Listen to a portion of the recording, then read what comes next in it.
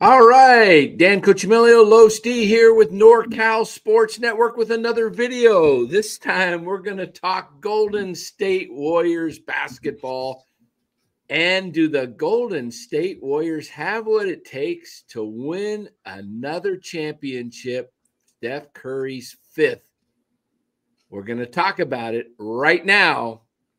Let's get into this. And we want to thank our sponsor of this video, Chapman Law Group. Give Chapman Law Group a call. They're in Marin. Check them out in the description of this video. Any legal needs you have, they can take care of you. Check out and read the description on them in this video. All right, Los, let's get right to it. Do the Warriors have what it takes right now with this roster to win another chip? They're close. They're close. And I'll tell you why I think they need to add a piece to maybe get to that level. But they're now down to a core of two guys. You know, Klay's no longer here, so it's Steph and Draymond. They're both playing at really high levels right now. Steph looks like he's 27 years old. He's moving around. He's coming off the ball. He's coming off the screens. He is such a dual threat right now. He's known for his three-point, his step-back shooting, but he's going to the basket now with authority. So he's impossible to defend right now. So he's playing at a real high level. Draymond is playing at I want my defensive player of the year back, damn it. I want that award. I should have won it 3 times. I'm going to force your hand and make you vote for me because he's playing at a very high level. So as those two guys go, you know, the rest of the team follows. They're the veterans. They're the OGs. They're the 4-time champions. So as long as those two guys are playing at high levels, the Warriors will be relevant. They'll be contenders. In order for them to be championship, though, and get another title, I feel like they just need one more athletic big man. I just feel like if and when they do get into the playoffs and they play bigger teams, you see how Cleveland was a big team and really bothered them. And even Dallas with their two guys that were very, lengthy, they bothered them. They won the game, but if the Warriors want a little bit of a cushion, I think maybe as the trade deadline gets closer, they have a lot of guards and a lot of wings, and maybe it might not be sustainable, but maybe putting a package together and getting a 6'11", 7-foot, again, not just a big oof that is slow and has no mobility. No, an athletic big man to complement TJD and a slimmer, rejuvenated Kevon Looney. I have the man for you, Los. I know what the Warriors need. Tell me. And I've said this a couple of weeks ago. I think they could get him. He's up north, residing in the Pacific Northwest, and this man is right there. That's the man that the Golden State Warriors need. Robert Williams III. Remember him in the 22 NBA championship with Boston? Shot blocker extraordinaire. I mean, protects the paint, rebounds. He'd be a nice fit. That is the man. I think it's not going to cost a lot. That's the guy you go get. I mean, think about what they've got. They've got DeAndre Ayton, and they've got the kid from UConn. I'm drawing a blank on his name for all of a sudden, but the kid Klingon, Donald Klingon, I think is how you say it. Yeah. They've already got those two big centers. What do they need Robert Williams for? You don't need 3, big men in this day and age. So go get Robert Williams III, and I think the Warriors can win a 5th NBA title under Steph Curry and Draymond Green. Wouldn't that be the ultimate if Klay left and they win a championship without him? And, we had something the other night with Klay and Steph, and a lot of people were saying, oh, Steph's dogging Klay and this is that. And, you and I have a different take on this, Los. Tell us about your take, and I'll just say ditto because we talked about it in the off the air here, and we both agree on this because we both played a lot of ball with our buddies, our brothers, our best friends, but we wanted to kick their asses. And the idea that people are throwing out there that Steph and Clay can't stand each other anymore and they're dogging each other anymore, on the court, and not speaking to each other during pregame. You don't understand, first of all, competitive sports, and second of all, you really don't understand the game of basketball, because there is no sport that there is more shit talking than basketball, like repeatedly, constant throughout the game. You score on somebody, you're going to look at him. Steph pointed at him. Clay did something and he shimmied. Yeah. He shimmied on him. And you know what? It's all in good fun.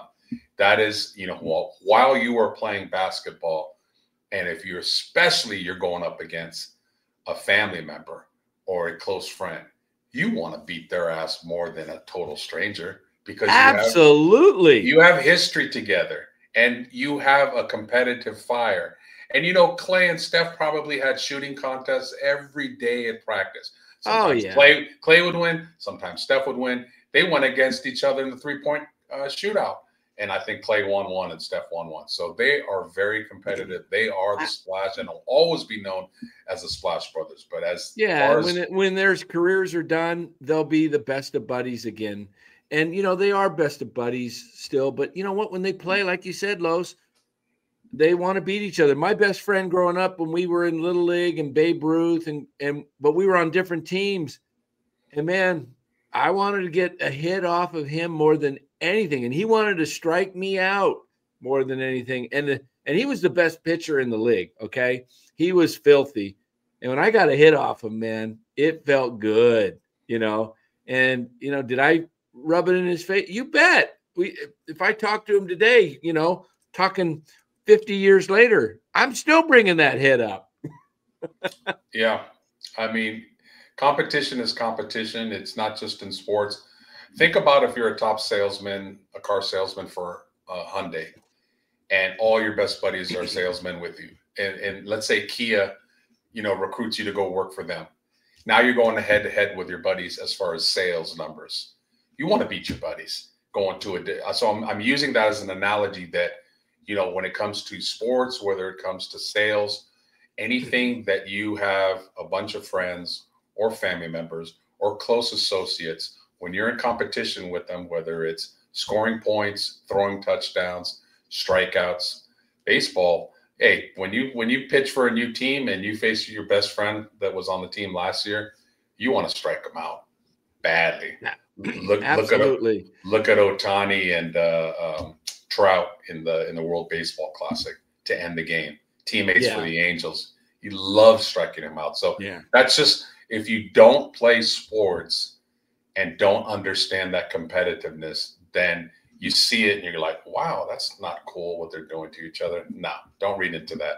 That's gamemanship, and that's competitive. Absolutely. That's all it is. 100% right. And what we try to do here in NorCal Sports is, give you really good takes, but an insight into things that maybe, some of those people, like you said, that maybe never played the game quite don't understand it, just like, when,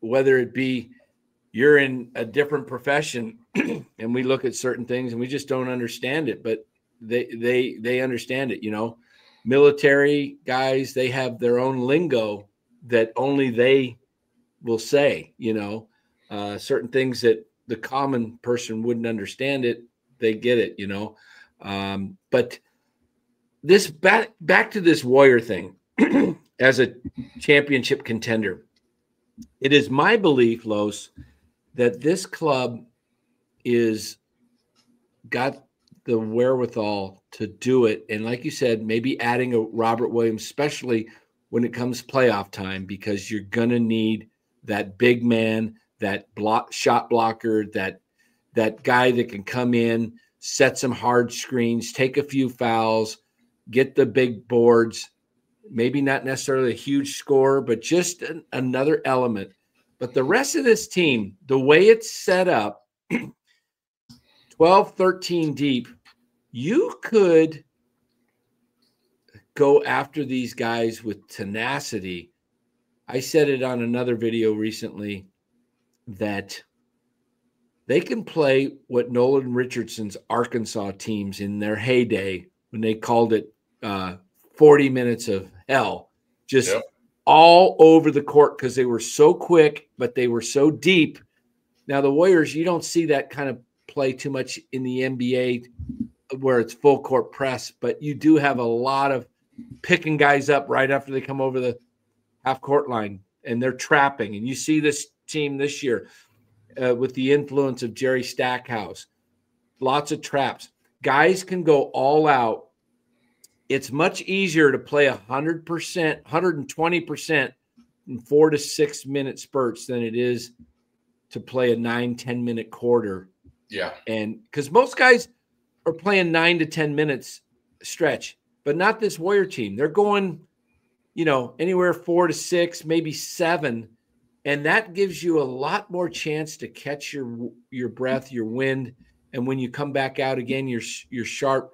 Where's the fall off when you go from, let's say the bench, you got guys like Buddy Hield and Kuminga and Peyton and Pods, and then you got Melton and Lindy Waters. All those guys are fairly interchangeable. So, and then you got the great athleticism and length with Wiggins and don't forget Kyle Anderson, slow-mo, those long arms. And I really love the makeup of this team. And it's better than I thought. When they did the offseason, Mike Dunleavy, and added Melton and Hield and slow-mo, I liked it because I thought they're going to go back to defense. The philosophy, the Warrior teams that won championships were always top defensive teams. Yep. And if you notice, the last 2 years, they were awful defensively. And it was why they were getting beat, because there was so many uncontested three-point shots from the opponents. And now if you look at every three-point shot that someone's taking, guys they're closing out, even if they're running halfway across the court to get a hand and jump in their face to just upset the timing of the shot. Where last year you'd see guys, they just weren't doing it because they didn't have the horses. And Kerr, now Kerr sees a guy dog it, you're out on the bench, buddy. Or Jerry Stackhouse, hey, that's not the philosophy here. We go all out every play because next man up is true in this case, because there's several men up. Most teams are going 8 to 9, maybe 10 deep.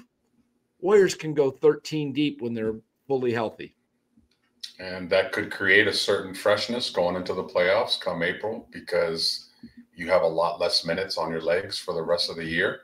And that especially works out for older players like Curry and Draymond, who sometimes are beat up during the whole year. I mean, we saw it with the 73-win team. They went all out to get that record. They burned themselves out, and they didn't have any gas at the end to be able to finish off Cleveland. So, basketball is a sport of attrition. You're running back and it's not like soccer where you can kind of lollygag and kind of, the ball's way over there, I can kind of take. No, basketball, you got to be running sprints back and forth. So to be able to, like you said, just have shorter increments of 4 to 6 minutes.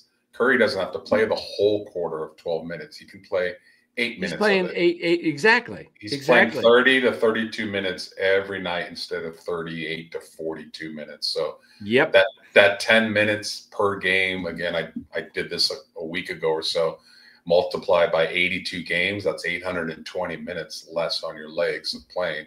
And less chance of getting injured if you're not playing quite as much. So there's so many factors in that, the people that are against this philosophy will say, well, it'll work for the regular season. It'll get you maybe close to 50 wins, but I don't know if it's going to work in the playoffs. Remains to be seen. Let's see. We don't know. Let's see it play out. 26 minutes Steph played in the last game against Memphis, and he didn't have to play at all in the fourth quarter.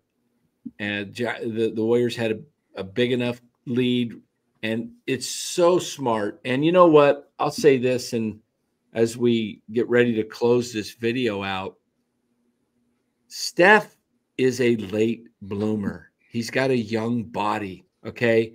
And do you know how Steph, we've read about all his, he goes into these hyperbolic chambers, and his what they have today to keep the body young and do things to make him go. He's going to be 37, I believe he turns at some point this season. I think Steph can play at a high level at minimum 3 more years after this, at minimum. But I think Steph can play past 40, 41, 42, and still be an excellent player because, again, young body, late bloomer, and with this kind of depth, and if you're not playing the minutes, as you just mentioned, if he's saving 800 plus minutes a year by playing 10 minutes, let's say he's probably going to average closer to 30 when he was doing 34. Okay. Right. But let's say 5 minutes a game, and we'll just say 80 games, 400 minutes. 400 minutes. How many games is that in a 400 divided by, let's see. That's 48-minute game into 400 minutes less. That's equivalent of 8 less games a year. That's 8 less games a year, guys, just by taking off 5 minutes from Steph Curry. And if he's playing in only, let's say Steph plays in 75 of those 82 games, but the minutes are reduced, he's really playing equivalent to like 67 games. That's huge. And Steph has done a great job of transforming his body over the years. He was pretty lanky, didn't have a lot of strength when he first came into the league. He could be pushed around. He didn't do a lot of and ones, but he's such in good shape right now with his trainer. Much like LeBron, he just, this is your livelihood. This is your job. So the difference between the iconic players and very good players is the iconic players have natural talent, but they work at it so hard. Jerry Rice, great receiver. Tom Brady, Jerry Rice. Look at the longevity of these guys. Yeah. And Steph has worked on his body. He's gotten stronger, and he's still quick like he was when he came into the league. I mean, if you don't watch the ball next time you watch a Warrior game, and just watch what Steph does going down the court, how many screens he has to run around. And he does that every single time. Then he runs back on defense, comes back on offense, and does it again. You know how much cardio and how in shape you have to be to do that? So to ask him at age soon to be 37 to keep running around like that at 42 minutes a game is not sustainable. So this philosophy, I think, is great. It's great for Steph. It's great for Draymond. And honestly, for the younger players too, it gives you the flexibility, because basketball is one of those games that some players just are off that night. You could be a really good player, but the shot's not going in, or you're mentally checked out on defense because the ball's not going in. And Kerr can pick up on that and say, okay, Moses Moody, you're not quite there tonight. Let me put in GP2, or vice versa. So to have that flexibility and play the hot hand with the role players is huge. Oops, I just knocked over something there. I forgot to put my light on me here. I'm kind of sitting in the dark here. Let me put my oops. It's a little late for that. You're good. You're good. Yeah, I just noticed I was a little dark there, and I forgot to put my my light on. But this thing about with Steph taking care of the body, right? We've talked about that, and let me see if that. There we go. A little more light. With Steph and Brady and LeBron, and let's bring up CMC. Yep. Guys that have a lot of wear on their bodies, but look how young.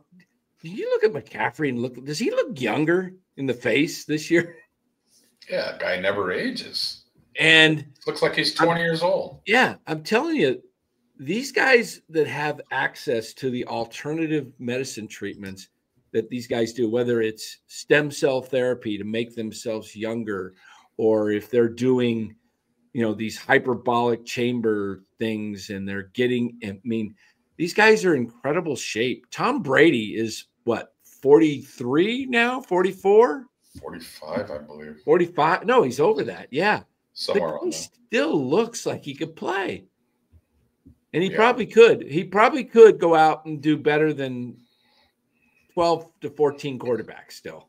Not all pro athletes think that way, though. They're just about, I have a lot of talent. Obviously, I must have talent to get to the professional level, but I'm not going to push myself and work myself to be great.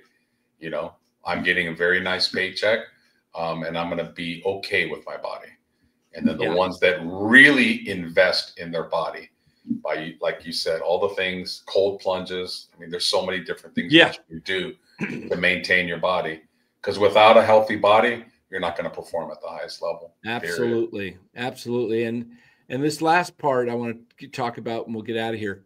Buddy Hield. Buddy Hield is reinvigorated. And you know what? He's a fun-loving guy. And what better person to get a chance to play with than Steph Curry, who plays with joy too. And you watch Buddy Hield. How happy is Buddy Hield getting to play with Steph Curry in this offense? If you noticed Buddy Hield this year, he's running around like Steph. He's running around, and he looks like college Buddy Hield of Oklahoma. The guy's game is, he's going to the rack. He's going up for dunks. I've always remembered Buddy Hield in the NBA just kind of more of a, I always thought of him as like, he's a little bit chunky, kind of just a shooter. He looks really good. And I'm telling you, why I love this Warriors team is Steph's reinvigorated, Buddy Hield's reinvigorated, and you mentioned Draymond wanting to win Depoy again. Absolutely. Draymond is the key factor to this team. As Draymond goes, so go almost more than Steph, because Steph, we know, is going to do his thing. But if Draymond is not into it, or he's mentally out of it, the Warriors have no shot. Like you said, Buddy Hield's a good fit. Kind of ironically, Kevin Durant left the Warriors because he felt a little slighted that it would always be Steph's team, and Steph was the darling of Warrior fans, and I guess he felt like he could not compete. And after so many years, I think Clay kind of felt that way as well. It's like, no matter what I do, this is always Steph's team. He'll always be numero uno, number one. And I don't know, maybe there's some jealousy in there that falls into play. But if you get a bunch of guys that fully understand that this is Steph's team and understand their role and don't try to compete and don't try to be like more important than him, that's going to work a little bit more. And maybe that's why the Clay for Buddy was a good thing for both ends. Clay could feel appreciated in Dallas. Buddy can come in here. And I bet you it works in reverse. I bet you Buddy, energizes Steph. He's got another, hey, Buddy can shoot. Those shooting contests I said about Clay and Steph, don't think that Buddy and Steph don't have those in practice that we don't see. And I bet you Buddy holds his own.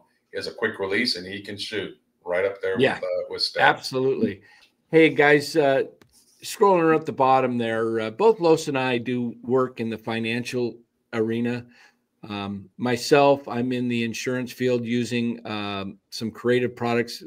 I've got annuities. I've got other products that also cover. Give us a call if you need anything. I've got a product right now that can get you 8% guaranteed. Okay. 8% growth guaranteed.